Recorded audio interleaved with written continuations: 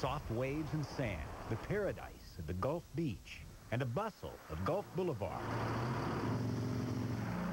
High-rise condos. Some see jobs for workers, money for the tax rolls.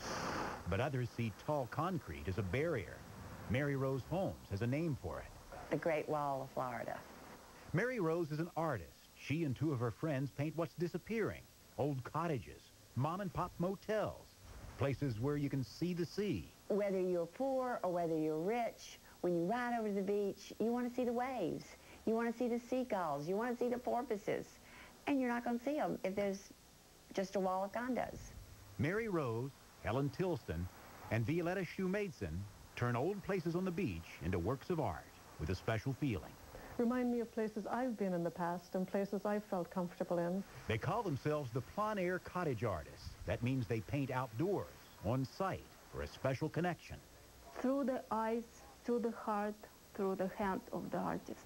They say their hearts are with old cottages and small businesses that could be priced out because of the boom on the beach.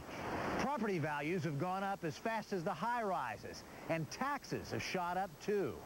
They got this cottage down on canvas just before it went down to the ground. An empty lot now. The owner had to sell when taxes tripled. Cottages are endangered. If you kill a turtle, you can get another turtle. And if you kill a tree, you can plant another tree.